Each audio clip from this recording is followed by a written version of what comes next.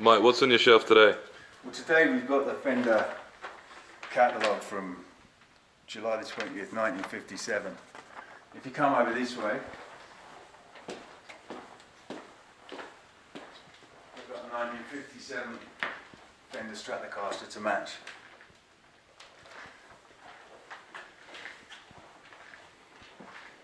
I mean, what's incredible about this catalogue is, alright, yeah, the instruments are amazing. You know, not a lot has changed in you know, the past 70 years, but largely a lot of these endorsees, the original pioneers of the Stratocaster and Telecaster, some have largely been forgotten now. I mean, barely you recognise their names. I mean, take this guy, Buddy Merrill. He was like one of the first Stratocaster players, and he opened up a show called the Lawrence Welk Show, which sort of went out every day. You can hear us playing on that, and he opened up the show. And he was one of the first guitarists to use it as a lead instrument. I mean, he'd be backed by this big band, so literally he'd be standing there with his deadpan expression, motionless pretty much, just burning the guitar, I mean, with a massive sort of huge Django Reinhardt influence. And behind him you'd have this big band, you know, kind of supporting him. And yeah, people would look forward every day to him doing something different, and he was an amazing technician, you know, beautiful guitar player. Buddy, swing out on that Fender guitar.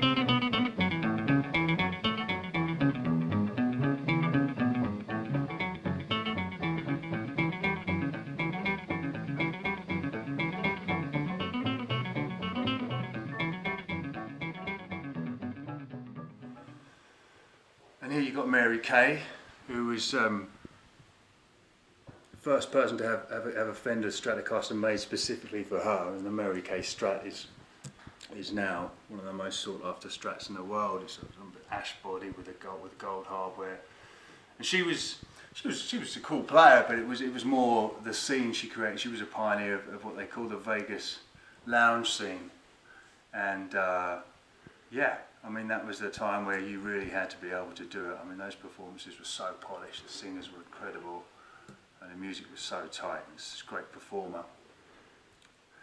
And yeah, you can check her out doing things like Lonesome Road. It's just so entertaining, so good to watch. The Mary Kay Trio sing on the sensational hit record, Lonesome Road. Look down, look down, look down, that lonesome road before you travel.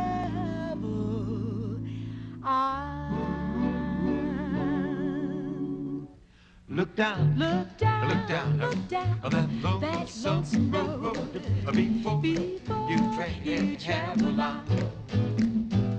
Look up, look up, look up, look up, and see your maker forgave you blows his horn. And this guy here, Speedy West, although he was a pedal steel player, but he played alongside a guy called Jimmy Bryant. And Jimmy Bryant was very early Telecaster pioneer, and he was billed as the fastest guitarist in America at the time. And you know, you hear us playing on tunes like Flying High, so entertaining to watch him play, and watch them duel and just switch solos between each other, really turning up the pressure on each other, and really, you know, incredible playing. Here we go with Jimmy Bryant, Speedy West, and Flying High.